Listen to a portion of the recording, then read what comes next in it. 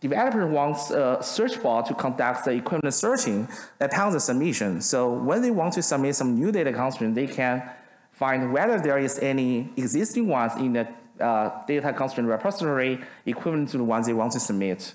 And also, a quality assurance manager wants to divide the existing data constraint into several clusters. So this can guide the checking engine only to check one data constraint per cluster. So it can avoid the redundant checking process. And moreover, the cluster information can be forwarded to the developers to guide the further merge process. So in this work, we focus on the fundamental problem about the data constraint equivalence verification. That is, we have two data constraints, R1 and R2, as input. We want to design a decision procedure to check whether R1 is semantically equivalent to R2. So what we want to do is to design a decision procedure for our problem. So this is a very important component or important procedure to support the clients, that is equivalent searching and clustering. But in real world, this problem is quite difficult. Firstly, we notice that there are tens of thousands of data constraints underlying the FinTech systems. So such great number can amplify the efficiency bottleneck of our decision procedure. And also, an unsound or incomplete decision procedure can result in financial loss or hide the opportunity for optimization, respectively. But achieving these three goals simultaneously is quite difficult. So according to our investigation, existing effort can involve the term rewriting-based approach. It can ensure the soundness because the transformation process can ensure the semantic equivalence, but this line's work can only discover a very restricted form of the equivalent patterns and also suffer the huge overhead introduced by the vaster space when applying the rewrite rules. And also we found that the SMT-based symbolic reasoning approach try to verify the equivalence by determining whether they are logically or the symbolic representation are logically equivalent. So it can ensure the soundness and completeness for the decidable fragment. But we should notice that the SMT solver is originally proposed to solve the satisfiability problem instead of the logical equivalence checking. So it is not the best choice for our problem. And also, the solver itself has to be invoked thousands or maybe hundreds of thousands times, so it can degrade the overall efficiency of our clients. So to address these technical challenges, our key ideas come from two important observations on the data constraints. Here are 4 examples. Firstly, we can notice that the data constraint in A and C must not be equivalent because they actually examine different attributes in the table named, in this table, T. So they have the different lexical features. So this can show that these two data constraints have the different restrictions on the tables named T. But on the other hand, we found that these two data constraints in the B and D are equivalent. After symbolically evaluating the values of the user-defined variable cache in the data constraint in D, we found that these two data constraints are almost the same, although they have some difference in terms of the commutative operands and the assertions. So such isomorphic structures can help us determine the equivalence of these two data constraints. So based on such two important observations, we can get such insight. That is, we are likely to achieve a highly efficient decision procedure without very deep semantic analysis. Specifically, we can first leverage the lexical difference to guide the generation of the input, so that this two data constraint has a totally different behavior, so that we can achieve the over-approximation of the original equivalence relation. And secondly, we can try to discover the isomorphic structure underlying the data constraints so that we can prove the equivalence efficiently, so that we can achieve the under-approximation. So in this way, although the original problem is NP-hard, very difficult problem, but we can still handle a large amount of real-world instances in the polynomial time just to solve the over-approximation problem and the under-approximation. So based on such insight, we can design our decision procedure exactly in this way. Firstly, we can conduct the semantic encoding to transform the data constraints to encode their semantics with two first-order logic formulas as symbolic representations. So this is a very straightforward process. And then we leverage two lightweight analyses and SMT solving to conduct equivalence reasoning. And these two lightweight analyses are the core technical contributions of our work. So I will give more illustrations here. Firstly, the divergence analysis tries to concretize the data variables to make these two logical formulas evaluated to two different truth values. For example, if we want to enforce phi1 and phi2 in value to false and true respectively, we only need to focus some specific clauses in these two formulas. So this can help us to discover this assignment to make phi1 violated and phi2 satisfied. So specifically, I want to mention that here, we share some similarity with direct symbolic execution because we leveraged the lexical differences to explore some specific structures in this path tree. And similarly, we leverage the tree isomorphism algorithm to check whether these two path trees are isomorphic so that we can prove the equivalence in the linear time to the size of these first-order logic formulas. And here are our theoretical results. Except for the SMT solving phase, all the stages in our decision procedure can be achieved in the polynomial time to the size of the data constraints. And also, it is sounding complete if the data constraint belongs to a decidable fragment. Our approach has been very effective to discover over about 26,000 equivalent pairs among the over 30,000 data constraints in our group, and shows that we can safely remove 8,000 data constraints from the system. And we also observe that in the extreme case, in one equivalent cluster, there are about 48 data constraints in one cluster. And our approach can support the equivalent clustering efficiently because it can finish the analysis in just 2.89 hours, and the peak memory and time cost are just linear and quadratic to the number of data constraints respectively. And also for the equivalent searching, the average time cost is only 1.22 seconds. So it can show the high efficiency of our approach to support these two clients. And we also do some ablation studies to demonstrate the necessity of our two lightweight analysis and SMT solving. To conclude, in this work, we formulate the problem of the equivalent data constraint verification and also propose an efficient, sound, and complete decision procedure to support two important clients, that is equivalent searching and clustering, so that we have proposed a systematic solution to resolve the equivalent data constraint in FinTech systems. Okay, that's all from my presentation. I'm glad to take some questions. Thank you.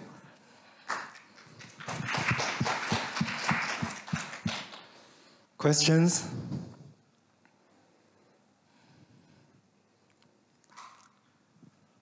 So I have one question. As you mentioned in the presentation, in your system, in the company, so there are tens of thousands of constraints that needs to do equivalence check. So does that mean that when there is a new constraint entered into the system, so this new constraint needs to be checked for equivalence with all these tens of thousands of constraints? Yes, it's one of the using scenarios of our decision procedure. As I shown in this workflow, actually this is related to the equivalent searching process, because when we want to submit some new data constraint to the data constraint REPL, we want to know whether it is equivalent to some existing ones. Otherwise, we can choose to merge it with the existing equivalent variants.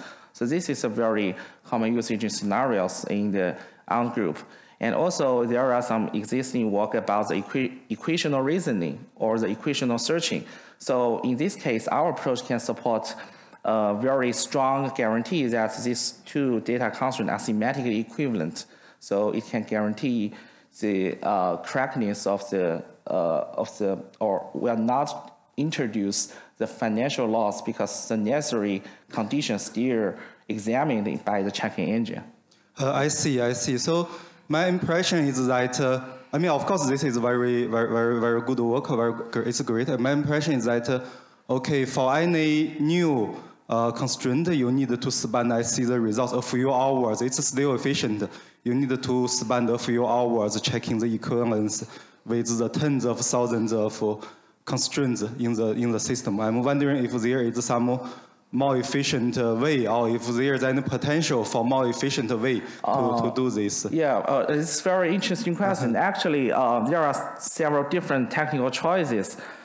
For example, but basically, if we have a new data constraint, we need to compare the new data constraint with the existing ones. No matter to some extent, maybe we just compare the variable names or some features, but it is different. There are different choices of technical design, because sometimes we can check whether all the table attributes really affects whether this data constraint holds or not. So we can take such table attributes as a features.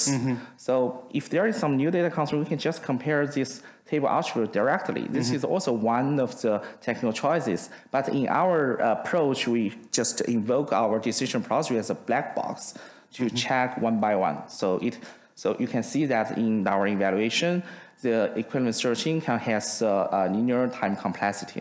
Yes. Yes. Okay. Okay, thank you. Any other questions? If no, let's thank our speaker again. Thank you. I am Shanto Rahman. I'm from University of Texas at Austin. Today I'll present our work on TSVD4J. TSVD4J stands for Thread Safety Violation Detection for Java. Thread safety violation is a situation when multiple threads try to access the shared memory locations, but due to some different thread interleavings, many of the crashes or some inconsistency data we can get. So that is a problem. Let's assume one example from a project log4j. Let's assume thread 1 executes the code block first, and line 2 and 3 executes. And it suspends its executions then. At that time, thread 2 comes and it tries to execute the same line of code, and it gets the same values that thread 1 gets. But if the execution of thread 1 is different than this one, then thread 2 can get different values for this appender list.size. Suspension of our thread 1 happens after the line 4, then the thread 2 will get appender list.size as 0. Because the appender list is already, all the elements from this appender list is removed by the thread 1. So this is a value inconsistencies that happens between these different runs. However, other consequences may also happen due to these thread safety violations issues, such as different crashes may happen. For example, thread 1 executes this line of code and it suspends its executions after line 4.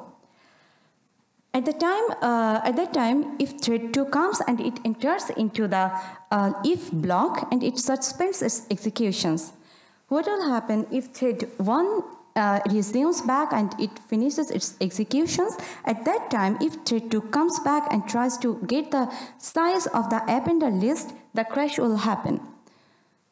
So this is one of the consequences of thread safety violations if it exists in our code.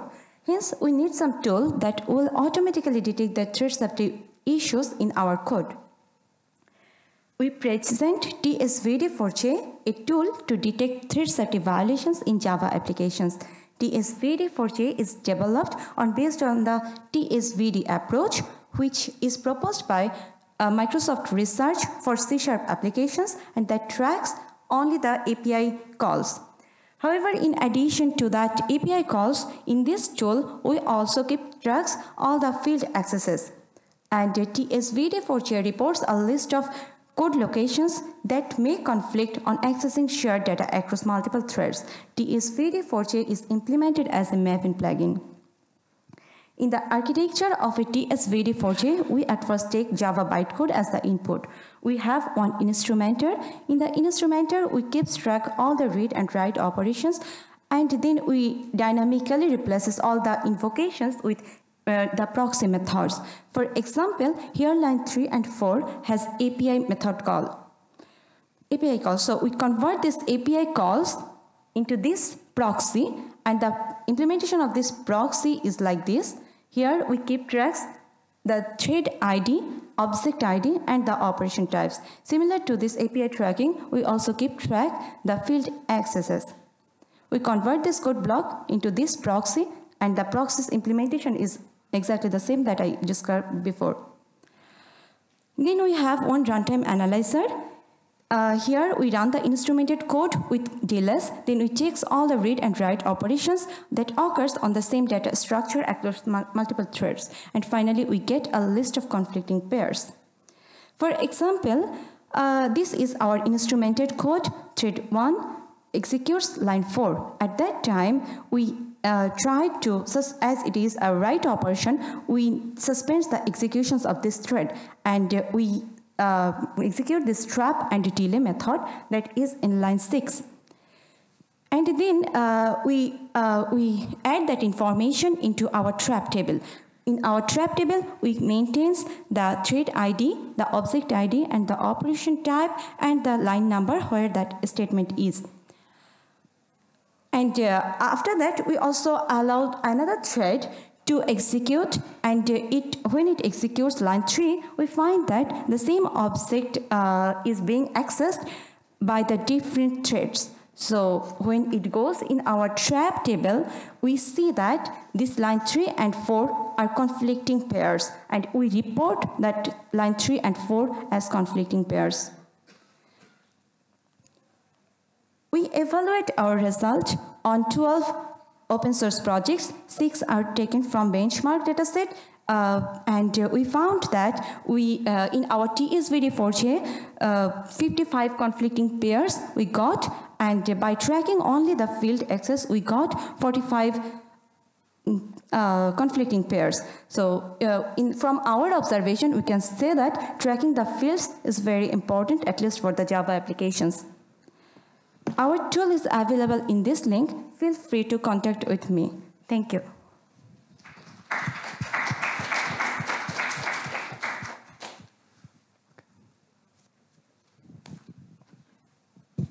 you. Hi. Did you compare your approach to different tools like JFP and others? Yeah, I compared our result with the RV predict, and the result is this one. Oops. What happened?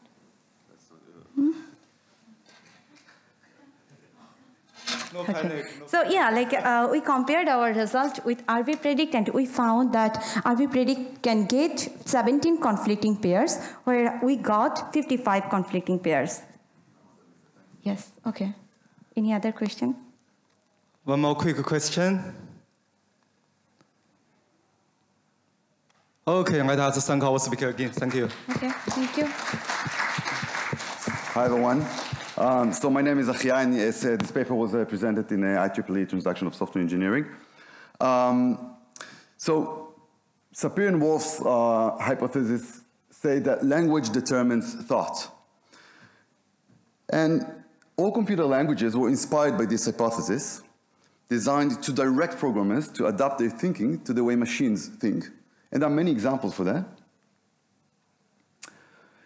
However, modern linguistics agree now that languages influences only certain cognitive processes in non-trivial ways.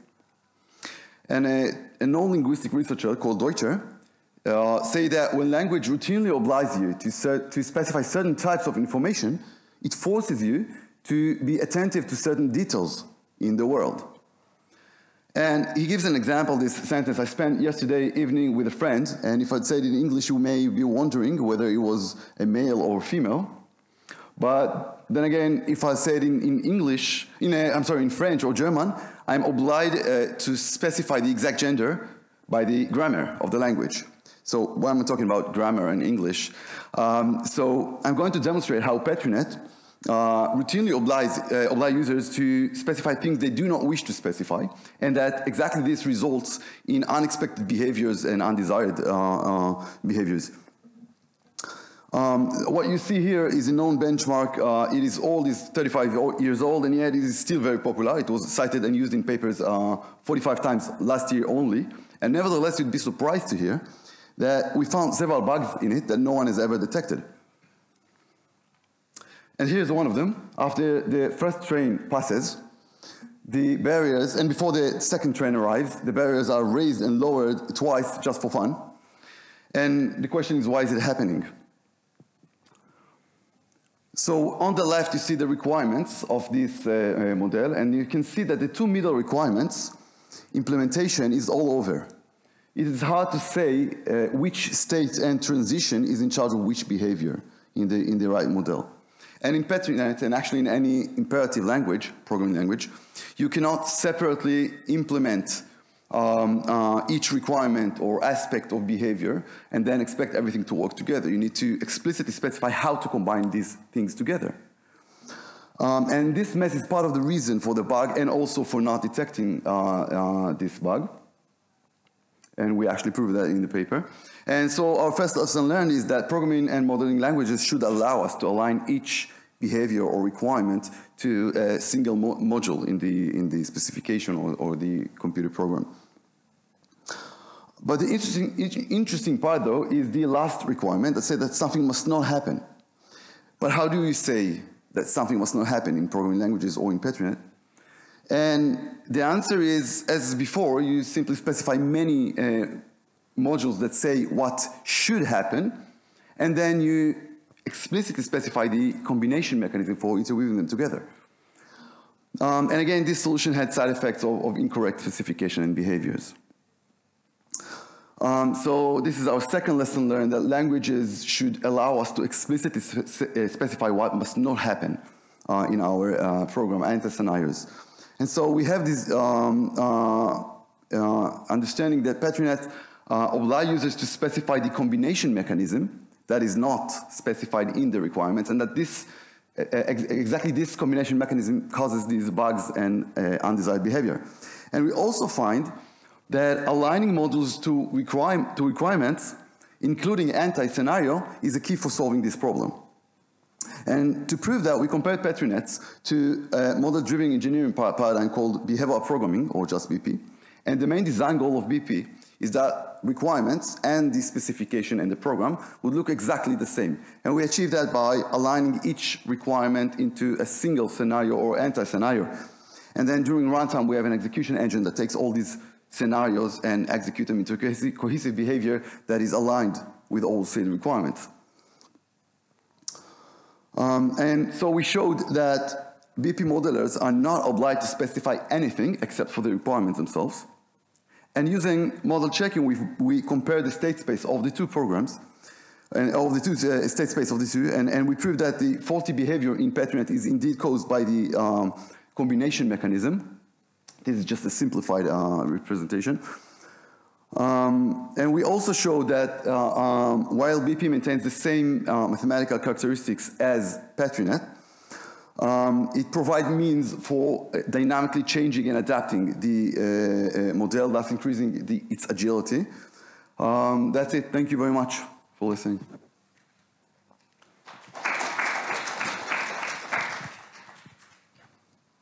Any questions?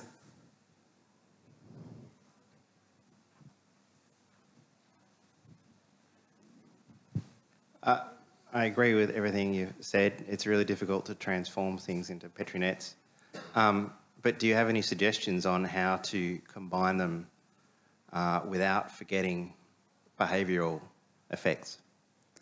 So I think the key, you mean in different programming languages, not specifically in PetriNet? It's just translating thinking into PetriNets and combining those different requirements from different sources. Right. So so basically the idea of behavioral programming, for example, is that you don't need to do the translation. You just think about requirements and you translate. You don't need to translate. Each requirement is can be viewed as a single thread of action that is scenario or anti-scenario. So there's no real translation. It looks really the same. And then the work is done behind by the execution engine. And indeed, it's a complete change in the way we program. But personally, I think that for years we tried to adapt programming languages ourselves to programming languages, and I think we've come to the state that there are alternatives that allow us to program differently. And it's actually proved in, we use it also in industry projects, and it's actually working. Okay, thank you. Thank our speaker again. Good morning, everyone. I'm Ruiqi, coming from East China University.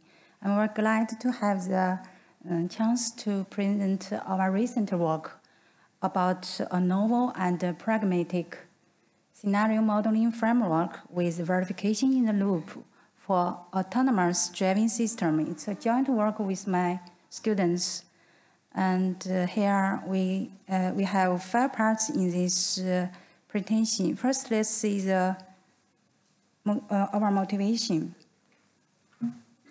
For autonomous driving system, we call it ADAS is typical safety-critical system. It requires intensive evaluation of safety before it came out to the market. However, the field testing is practically infeasible. As a result, the focus is shifted to scenario-based testing in a virtual environment. So the scenario is very critical for simulation testing and verification for ADAS. But how to describe or model this driving scenario is a challenging problem. So we want to have this scenario modeling and the tool to support this scenario description. Before I go to the details, let's see the existing work for scenario description language, such as Open Scenario. It's some standard scenario description language with XML format, and also G Scenario. It's a language for scenario representation built on OpenStreetMap. And there is also Cynic. It's a probabilistic program language for modeling the environment of self-physical system. And also, we have proposed our language. It's a kind of scenario modeling language. It's different with this related work. So we want to simplify the description of scenario in a user-friendly manner and allows modeling stochastic behavior of vehicles. And also, it has the formal semantics for verification and allow generating the concrete scenario in a simulator. If you are interested, you can see the details of this work in our paper in the conference ICSE. And I will skip this part. And here we just see a brief model of our language. This is a class diagram, and it defines the syntax of our language, including the stake element in scenario and the dynamic behavior of our agent. And here we give the overview of our approach. There are 3 parts.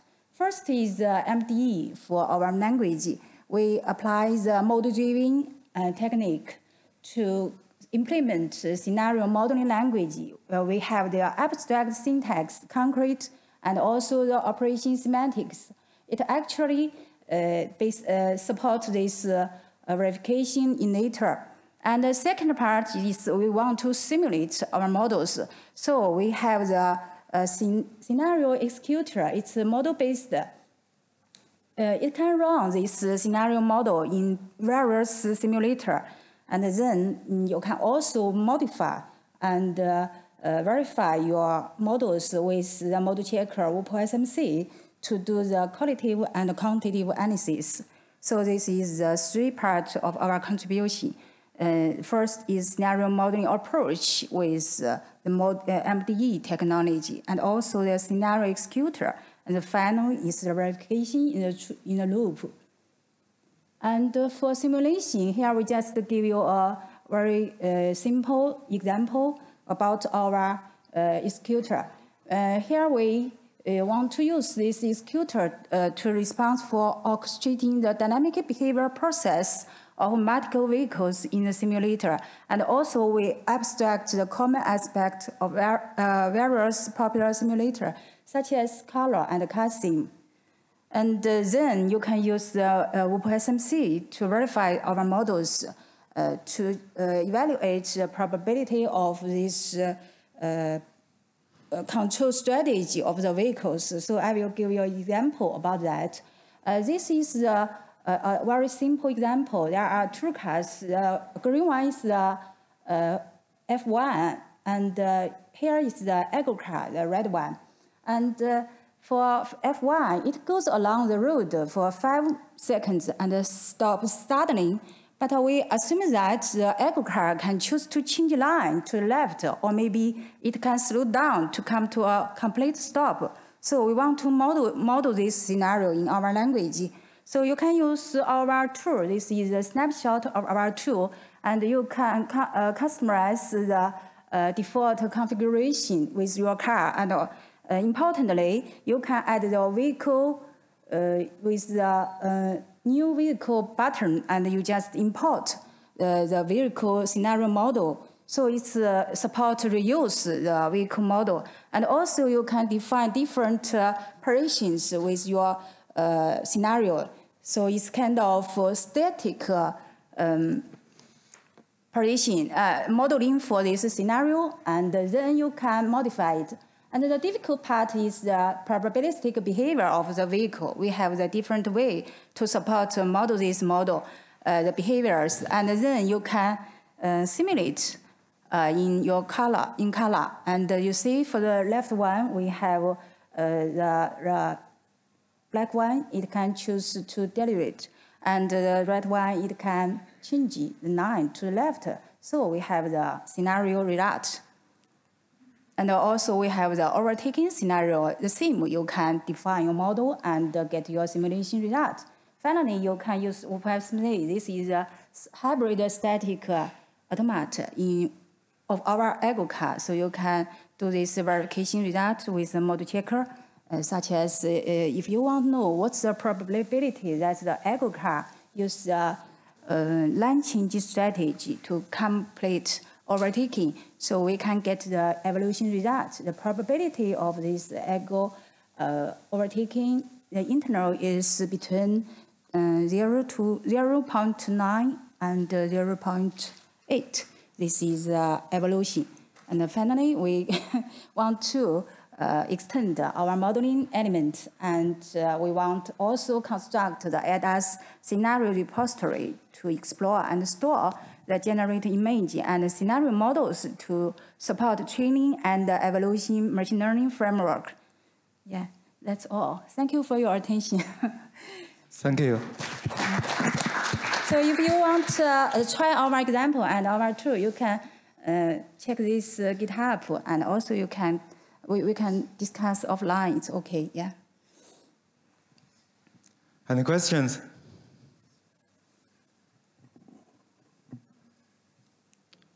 I have a quick one, maybe just for clarification. So in your work to model the vehicle's behavior, so which model did you use? It seems to be some tree structure, I see. You mean this model? No, if you go back.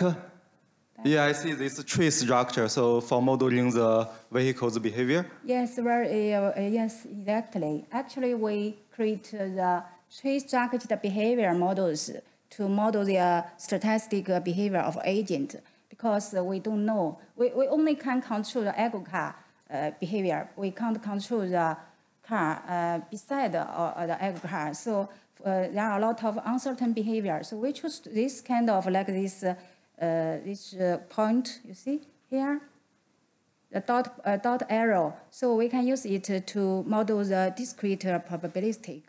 It will choose left change line, or maybe it will choose with some probability to just stop, or maybe something like that. So actually, we for now we are going on this work. We want to modify this tree structure behavior, because if it's a long time, you see, maybe the tree model will be very huge. So we want to modify it. Yeah. Okay, thank you. One more quick question. Yeah. Thank you. It's a very impressive work. So I see you use WUPO, so I suppose you use time automata at the back end. I'm just wondering how you could add a probability into it, since I'm not familiar with this. Okay, so for the classical WUPO, it's just a time automata, yeah. But for WUPO SMC, here we use the new version, WUPO MSC, because this work is a joint work with the WUPO confounder the founder, Kim Larsen. Actually, we work in one team. So we have the new version of this WUPO model checker. It's called WUPO SMC. If you are interested, you can check in this demo. And here you can see. For this is the hybrid statistical automata. It's extended based on time automata. So for here, we have this. Let me check. You can define these behaviors with something like the uniform distribution with a time interval. So it's the uniform, and also you can have exponential distribution. So the new tool supports that. So you can model the statistical behavior, and also we have a hybrid behavior because we want to use it to model the CPS. The psychophysical system, it has a continuous behavior. So this is a new version of WUPO. You can try it. Okay, let us thank our speaker again. Yeah, thank you. And this concludes our session. I hope you all enjoy it, and I hope that lunch is also outside. So thank you all.